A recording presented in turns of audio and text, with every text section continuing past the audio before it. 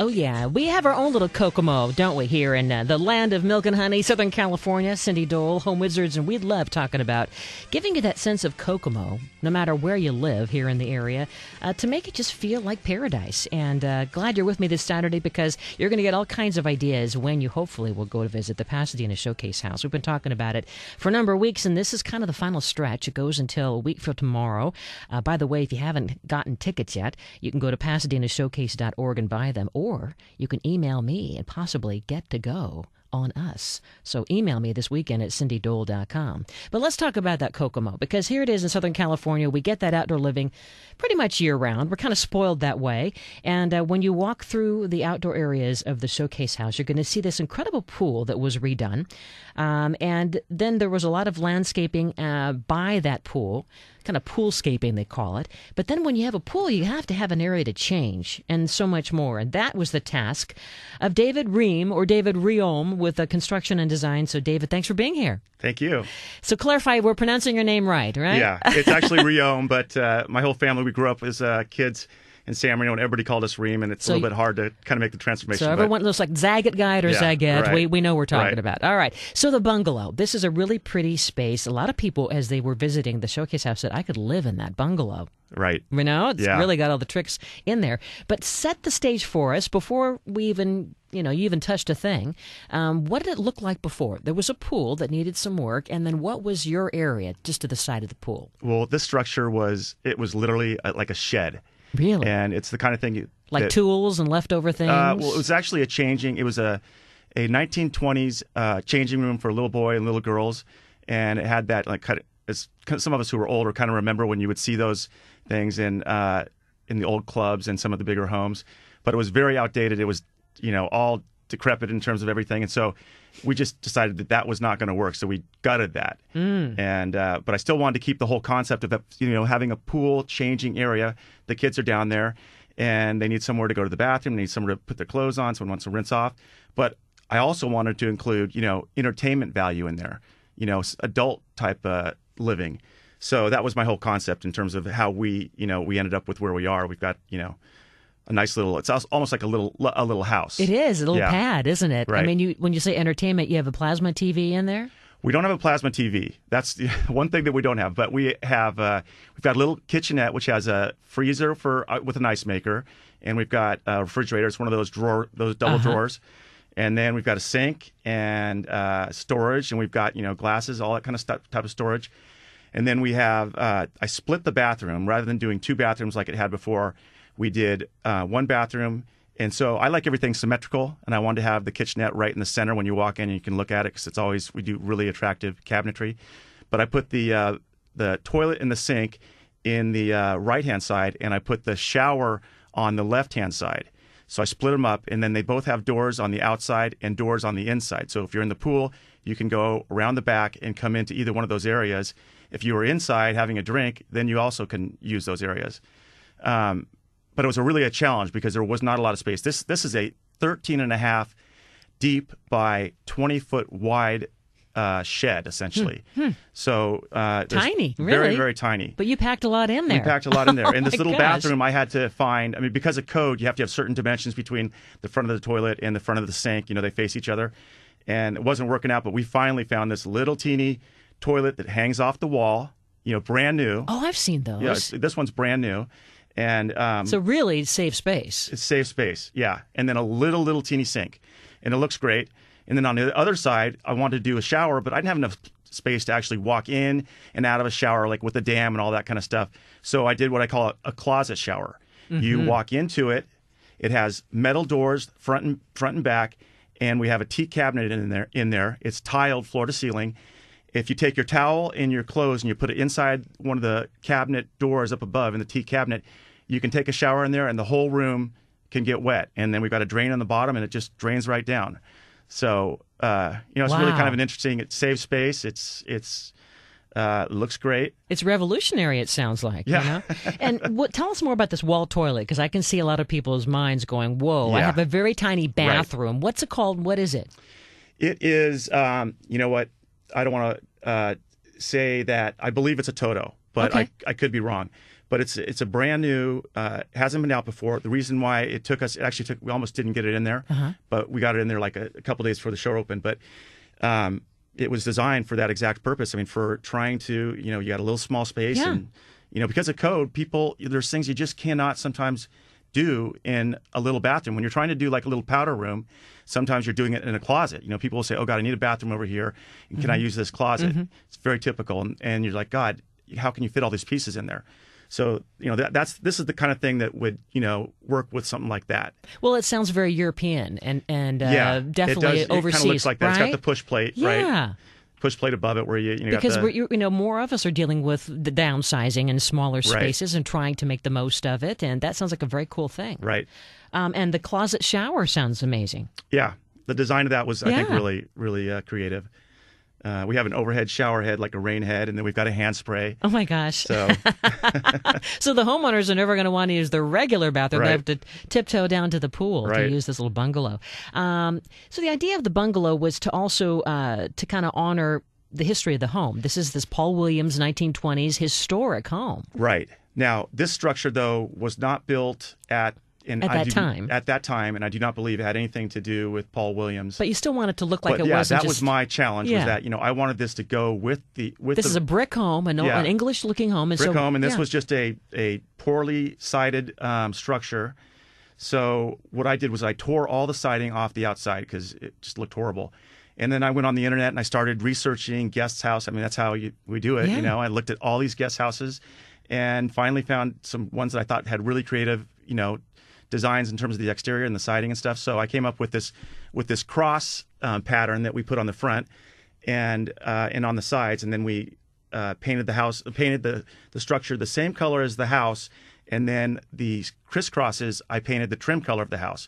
So that brought the whole color scheme in. And what is the color scheme exactly? The color scheme it's a very taupey, or not taupey, but it's like a olive black is the trim, and then it's a so very earthy, very isn't beigey it? is the color of the stucco. So would you say that that's true? I mean, we were just at the Kitchen and Bath Trend Show in Las Vegas last week, and we're hearing more and more that these kind of more neutrally colors are the vibe. Is that what you're finding? I mean, with some pops of bright color too, but I mean, neutral. I mean, that's your what I love. But I mean, if anybody's seen any of our showcases, they're all very, very kind of classic, huh? Classic. Timeless. I'm not too crazy on color, and too crazy on really, striking colors. But I mean, I think a lot of people, the majority of people are just kind of like that kind of neutral. It appeals to the majority of people. So. Well, I guess it's soothing and it feels safe, but I think that when you mentioned that kind of olivey greenish color, that seems new, even though it's earthy. You know what I mean? That seems like it's kind of edgy, but yet it works. Right, but it's good as a trim color. Yeah. And that's on the exterior of the house. And it gives a lot of class. I mean, when you see it, it makes it more, striking. So. Very cool. And this is Dunn Edwards, right? That's the paint that they use for all that. Because I think a lot of us, as we're looking not only to the interior things, you're thinking of great exterior colors, and that's a great thing to think. Those added pops, whether it's the front door or the trim or whatever, right? A lot of times we'll change the color of the front door because that will do a lot. We'll change the color of the shutters, but coming up with a good color scheme is a talent. So how did you, in this very small space, deal with the whole idea and the possibility of mildew and all of that? Because people are taking showers, right? Good question, yeah. Well, that was one of the things. When I found this structure, it was dry rotted to no end. So I actually went to Home Depot and found these metal French doors, and they were not what the showcase women wanted at all. I mean, it was just, They don't like that kind of stuff. It had to be, they like wood. They like all that. But I was looking at this going, you know what? It doesn't really look that different to the eye. And it's metal. It's maintenance free. It was, pre-painted in that kind of white. And so I ended up using those doors all inside the house and outside. And it worked really well for me because the shower then you close the doors and it doesn't matter whether it gets wet. And I thought in the long term for this homeowner, they're not going to have, an exterior or let's say an extracurricular structure like that, you don't really put a lot of attention onto it in terms of maintenance usually. Maybe your house, but not those kind of structures. So I thought, this will be good for him. He won't have to worry about painting those windows. and the doors, and it's kind of almost maintenance free. And save a buck, you know. You know what? It sounds like money. It sounds like one of those areas where you're cutting corners, but not that it's a smart move. So that's a good I don't like tip. to cut corners. No. I know, but you know what? I don't like to cut corners. But I looked at these and I thought, you know what?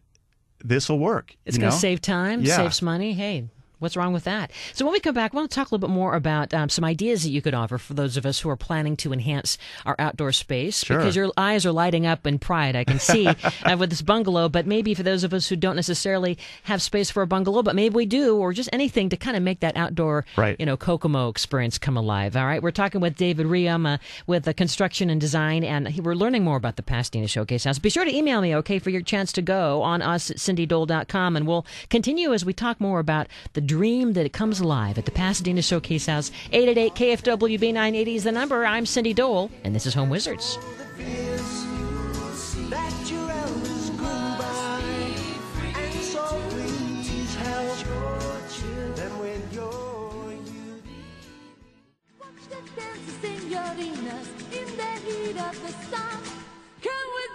I love this song about Pasadena, and we've been talking about it because, well, you, of course, heard about the Pasadena Showcase House, nearly 50 years old, a great, great tradition put on by the ladies who are volunteers, so many of them who give their time, the designers, the architects, the contractors who also volunteer and make it all happen and give us this month-long experience to walk through and really become voyeurs and go, you know what, I want that in my home. I want those plants. I want that pool. I want that lighting. You know, you kind of get your to-do list, your dream list, and then someday when your budget works, you go, okay, let's do it now. So with us is a guy who's going to give us some tips. He's been working on the bungalow that a lot of people kind of wish that was their pad. It's really great. It's right off the pool. David Riem with David Riem Construction and Design. And so it really is a beautiful space. And you made one little point that I wanted to clear up for people. You were saying that the showcase people didn't necessarily like this or that. There are certain parameters, right? When you're doing these showcase homes, you can't always do everything that you want. You have to do what the homeowner wants, right? What are some? Well, some of most that importantly, you got to match, all the existing conditions that are the quality pieces, and you do have to.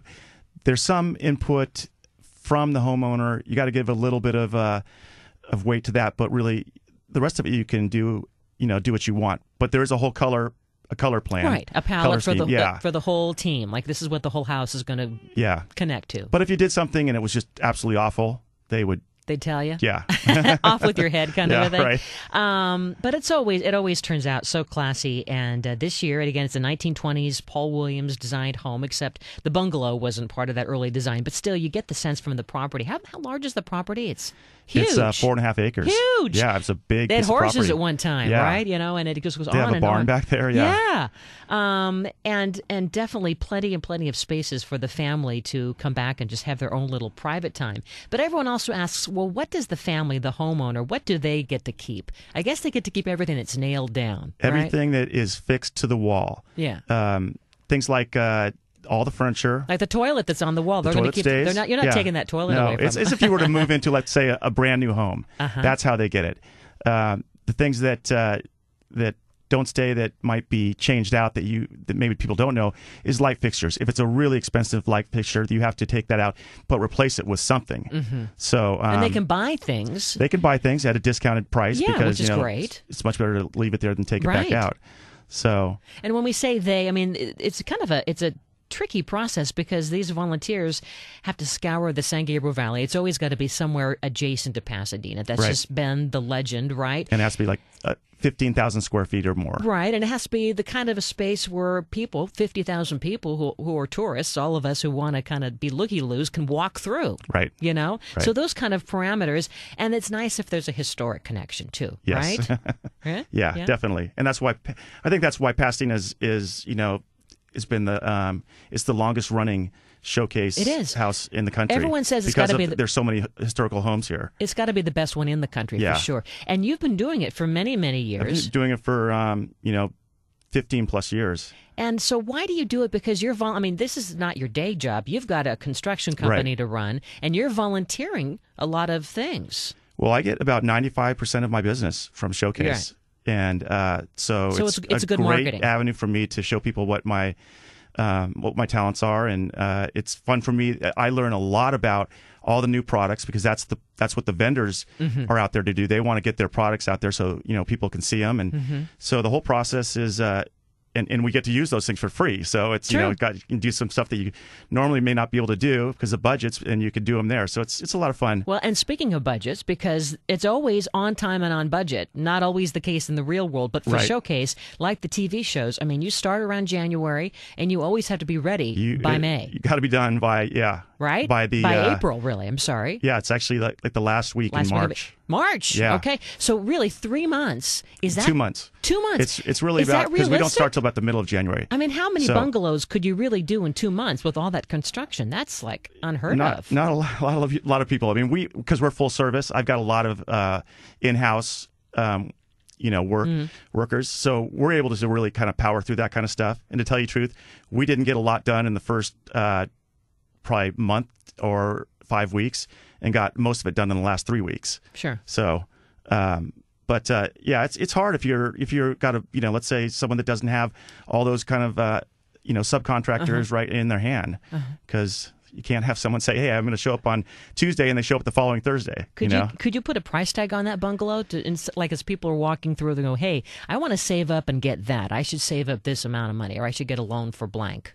You know what? I would say it's probably around $100,000. Okay. Yeah. So I mean, it's not cheaper than a home. But people probably think, God, $100,000. But when you look at it, and it has to do with a lot of the materials and things like that. I mean, it could have been a $40,000 or $50,000 bungalow with the exact same floor plan. Right. So. Okay, that's good to know. And are there some certain city codes if people are really thinking about putting in a bungalow in terms of having an exterior shower and all these different elements? Are there some special rules you have to follow? Well, you know what? Every city is different. A lot of the cities don't let you have a structure that you can rent out, which they don't want a kitchen and a bathroom.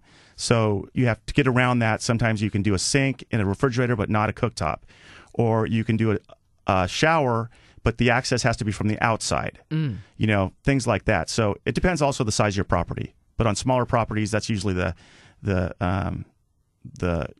problem is trying to figure out how can I do that with the city. They don't want me to do that, so you got to kind of be creative. But if you have one of those college kids who's moving back home, they could be living in that bungalow. That's how I think. When I do something, I want it to be completely self-sufficient, and I thought that way. I thought, you know what? If they had a pull-out couch there, that would be fine for a guest or anybody. So those empty nesters, all of a sudden, not empty sure it would anymore. Probably be a lot nicer than a lot of people would think as a guest. So. All right, well, give us some ideas, because it is that time of year. I mean, this is the height of the outdoor living experience, although we enjoy it forever, right, throughout the year.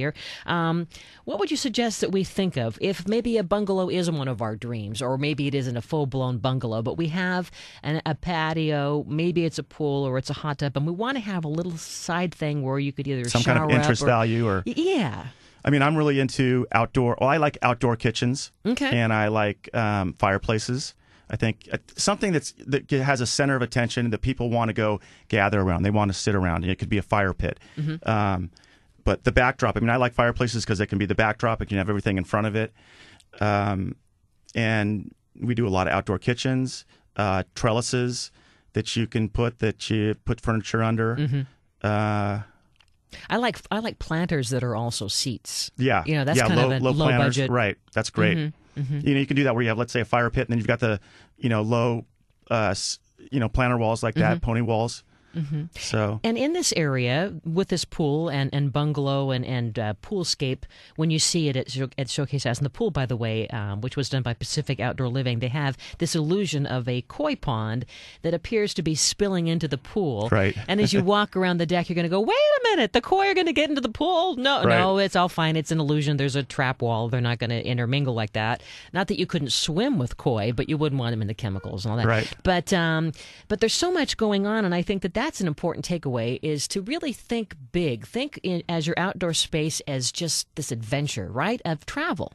Well, I mean, that's a good way to look at it. But I think that any space that I design, I want every space to be a space that is pulling you to it, that draws you to it. I mean, it's like you go to some people's homes and there may be one room that they want to go to. But I like to have everything that I do be something that you want to gravitate to, and that you're thinking, God, which room do I want to be in today, or which space?